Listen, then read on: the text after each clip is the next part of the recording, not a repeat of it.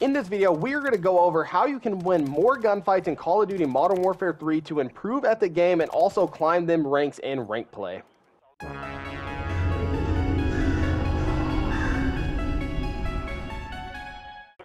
What is going on, guys? T-Tizzle here, bringing you another YouTube video. In today's video, we are going to go over how you can take your game to the next level and win more gunfights in Call of Duty Modern Warfare 3. We are going to cover 5 tips in this video, so make sure you watch until the end to know what the best tip is. Also, let me know down below what is the biggest kill streak you have won on so far in Modern Warfare 3. If you guys do find this video useful or entertaining, please consider dropping a like, leaving a comment, and hitting that subscribe button. It really helps out the channel. And with that, let's go ahead and hop right into the tips. So the very first tip I want to give you guys, especially if it is your first game on for the day, is just hop into a custom game with some recruit bots and get warmed up. I know it's pretty weird to think about, but playing a video game is truly a lot like playing a sport. For example, if you've seen an NBA player start a game without warming up at all, their game is definitely going to look off as compared to how they would usually play. But if you let them do a few layup lines, let them shoot around, let them stretch and get warmed up, they're going to be playing a lot better once they get into a flow. A video game is a lot like that. You got to get into a flow and then get warmed up before you play, especially in some of them higher skill lobbies. So I would recommend hopping into a custom game, especially if your friends aren't waiting for you. Get your movement warmed up, get your shot warmed up, and make sure you are ready to go before you hop into a higher skilled lobby. It's definitely going to help you guys out quite a bit, and make sure that you're using the weapon that you plan to use. So if you're going to be running around with a assault rifle in rank play, don't go around just sniping. Or if you're going to be using an SMG, don't go around knifing or anything like that. And also, don't use any kill streaks, because the only goal of doing this is to just get as many kills as possible with your gun to make sure that you are warmed up before you play your first actual match. If you guys are using kill streaks, it's going to get a ton of kills, and that's not the goal of this.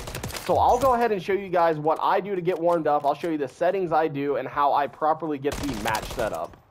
So this is how I set up a lobby whenever I'm trying to get warmed up. So the very first thing you're going to want to do is just put on 6 recruit bots. And then the next thing that I like to do is put on Team Deathmatch as my game mode. This really doesn't matter, but the overall goal here is to just get as many kills as we can. So I feel Team Deathmatch is the easiest to do that.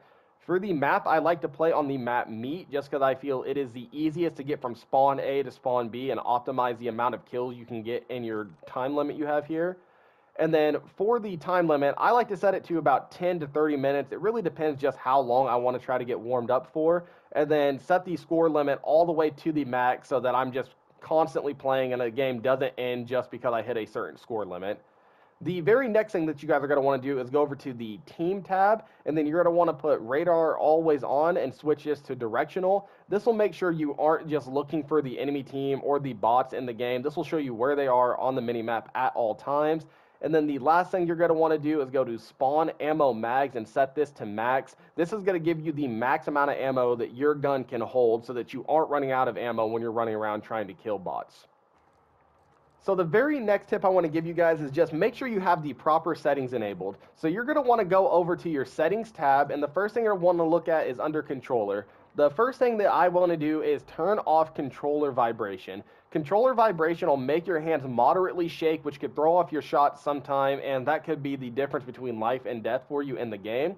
Then under the aiming tab, the sensitivity is personal preference. I like to play on 8.8. I feel like that is the best for me. The aim response curve type, you're definitely going to want to use dynamic. This is the best aim assist setting in the game. It's going to make your aim feel a lot stickier. And then obviously, if you do not have aim assist on, make sure you turn it on. It is going to be a game changer. And then under the gameplay tab, you're going to want to switch automatic sprint to automatic tactical sprint. This will extend the duration of your controller, plus make your movement a lot better. You won't have to spam L3 to sprint. Instead, you just got to push the stick forward.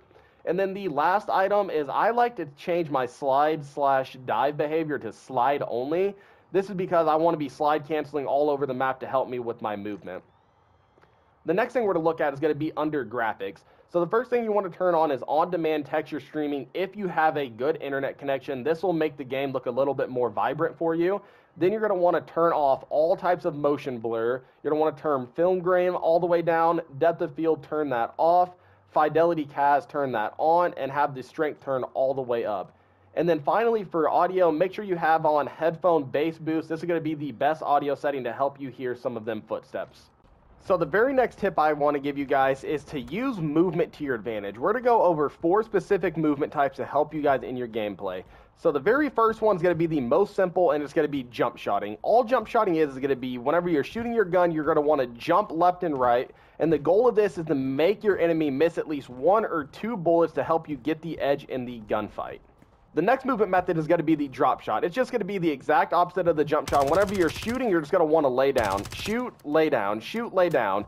And the goal is going to be to make your enemy also just miss 1 or 2 bullets, helping you win the gunfight.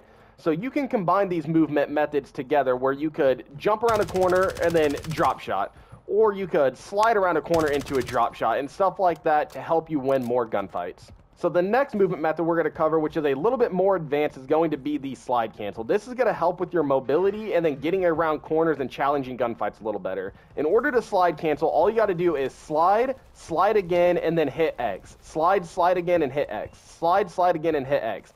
And then do that over and over again to get you in a rhythm of how to slide cancel in this game.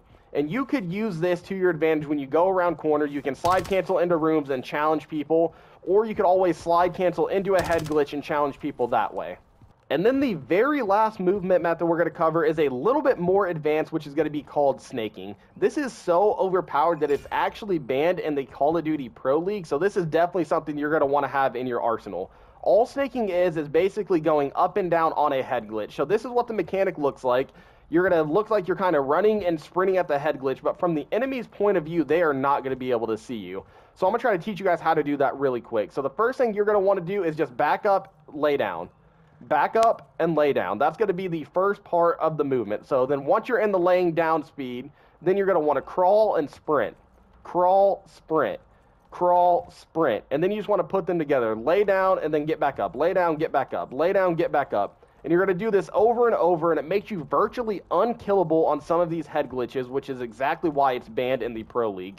You can use this to your advantage to kind of just watch different angles where an enemy can't kill you, but you can see them, and then call it out to your teammates. So definitely make sure you guys try to learn how to do this to help you out. So pay attention here really quick. I'm going to be using movement to the best of my ability to try to win as many gunfights as I can here, while also explaining my next big tip. And the next big tip I have for you guys is going to be centering. And all centering really is just effectively predicting where you think the enemy team is going to come.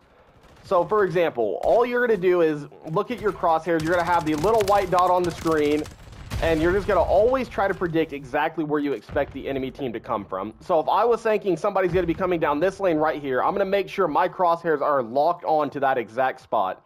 Same thing, if I expect them in this area, I'm going to keep my white crosshair right there at all times. And the main reason for doing that is because, like right there, you seen I did it perfectly. Exactly where I thought the guy was going to be coming from, I was able to lock on and shoot him in the head really quick. I heard this guy cook a grenade, and he ended up killing me. He was in a different corner last time. But we'll see if we can't go in there. We'll break this hill really quick. And just make sure whenever you guys are playing, just always be centering and always have that in the back of your mind. I have played this game so much now that it's second nature and I don't even realize it anymore. But always just effectively make sure that your white crosshairs are where you expect the team to be. So that guy ended up getting me with the shotgun there. You hate to see it. But I'll show you guys one more time, one quick example. See if we can't call in this EMP real quick, get them a little bit flustered. We're going to keep the white dot where we expect them to be. They're going to be on the stair probably. I'm going to keep my white crosshair here. And easy kills. Right there. Free 3-piece. All because of centering right there and using a little bit of movement. So if you guys are properly centering, especially when you're playing rank play to hold some of them bigger lanes, you guys are definitely going to win a whole lot of more gunfights. So let's see if we can't snake these guys a little bit real quick and get as many kills as we possibly can. So there's 2 freebies right there. They're a little bit keen on me up here now. Let's get this last guy. 3, 4. There we go. Broke the hill. Free 4-piece. You just love to see that. The very next tip that I have for you guys is to make sure that you guys are always properly positioning yourself to put yourself in the best possible position to suit the weapon that you are currently using. So for me, I am an SMG player. I'm naturally just going to play more aggressive. I'm going to be the one playing the point. I'm going to try to cut off close quarter angles and cut the enemy team off from getting to the new hard points and holding tight angles like that. But if you guys are an assault rifle player, you're definitely going to be wanting to be sit back on head glitch and trying to pick people off hard points from a distance. So, like, a prime example is going to be right here. If I was an assault rifle player, I would have probably sat all the way back and started picking people off from the hard point there. But as the SMG player here, I'm always going to be sprinting at where the enemy team is on the map and try to take the fight to them to put myself in the best possible position to win the gunfight based on the weapon I am currently using. So you can see right here, I'm going to go on a pretty big flank because I see the enemy team is spawning over here. I know they're probably going to be hitting the point from behind. They're all going to try to flood the hard point. And because I closed the engagement here, played it smart, and didn't just headbutt them, I was able to get a few free kills right there. So not every time you're to be in like a head-to-head gunfight, if you play your positions properly, especially as a good SMG player, a lot of your kills are going to be just like that. So the advanced UAV, it'll help out a lot. Obviously, you won't have this in rank play, but we see where they're spawning. We know they didn't see us. Oh, one did see us. We're going to try to get him, and then we get the other. But yeah, guys, that's basically going to be the tip. Just make sure that you are always positioning yourself for the weapon that you are currently using. If you're using a sniper, you're going to play further off. If you're using an assault rifle, you're going to be holding spawns and try to pick people off at range. If you're using the SMG, you're going to do your best to get up close and personal, and then hold them close quarter lanes and stop the enemy team from getting the hard point like you're seeing me do right here. So we see that they're all spawning right here. My entire team is on the point. So my goal is going to be to keep taking the fight to these guys and try to kill them, or at least get them weak before they can even get to the point. So let's see if we can't get this sniper real quick, and just like that, guys. So make sure you always play the positions to your advantage to help you and your team out to win more gunfights. And that is going to do it for the video, guys. If you found this video useful or entertaining, please drop a like, leave a comment down below, and hit that subscribe button. And if you guys want to know what the top 5 best guns to use are in Call of Duty Modern Warfare rank play, make sure you watch a video in the first link in the description below to take your rank play game to the next level. And with that, I will catch you all in the next one.